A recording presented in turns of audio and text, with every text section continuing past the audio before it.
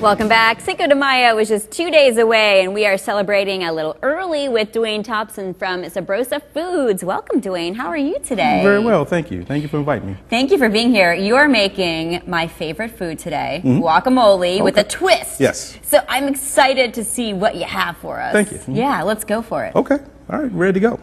So what we have here is we have 3 avocados, 1 lime, and a jar of sorbus salsa. So wait, you don't have the tomato, the onion, the cilantro? No, we don't have to worry about cutting anything up. It's all in this jar. And what's the unique thing about it is it's actually made with roasted bell peppers. Are you kidding me? Very little tomato. So how did this come to be? Why are you doing it like this? Well, I started it in college. I actually have an aversion to tomatoes. I get acid reflux and heartburn really bad. So what I did is I made a product that kind of helped me reduce the acid reflux. So we kind of flipped it up a little bit. We used the bell peppers, we roast it, we add in cilantro, parsley, garlic, and then we preserve it with a balsamic vinegar. Whoa! All natural ingredients. And it's red peppers, right? The red bell peppers? Yep, red bell peppers. Okay, well let's make it. I want to see what you have to do here. Let's go for it. So what's the best way to slice an avocado, by the way? What Do you do it vertically, horizontally, which way? What I do is I just go vertically, just go around, around here, around, and I just open it up that way. Nice. Okay? And, you know, most people, to do it the proper way, will use a spoon. I just use 2 thumbs. Oh, no way. Look at you. Wow. So you get dirty when you do this. I do. I get dirty. That's the whole fun about this thing. I pull the seed out. I take it and just push Is it true you can plant the seed in your yard and Let grow me tell you, avocados? I've tried to plant the seed.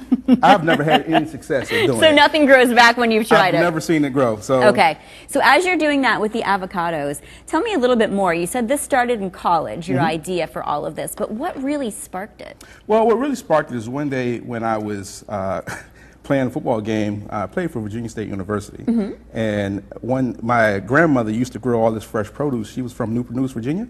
And what she would do is she would grow it, and then she would bring me fresh produce up on the weekends.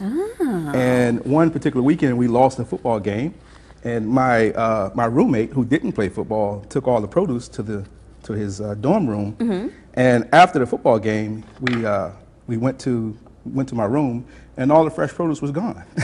It was gone? Yeah, guys had come to the room and eaten up all the produce. Well, that's not nice. Yeah. So yeah, and I was upset.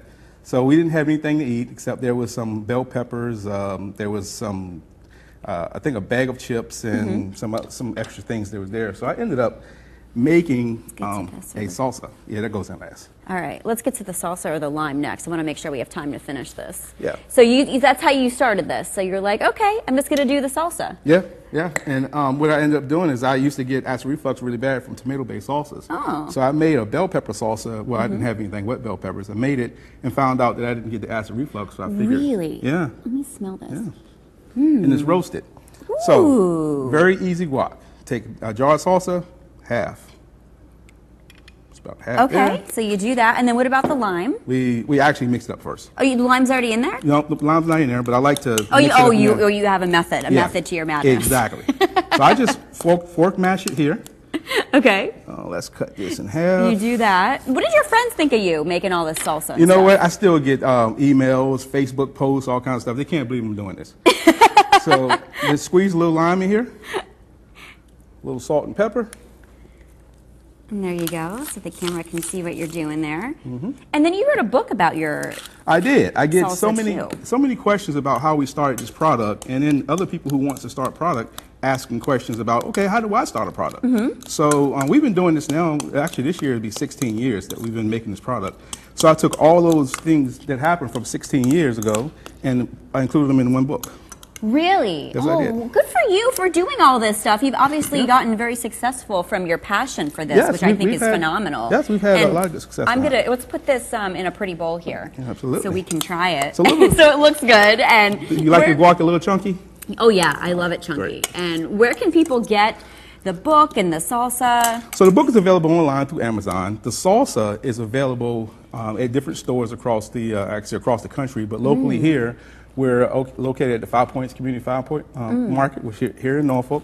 In Hampton, if you live there, it's at the Virginia store.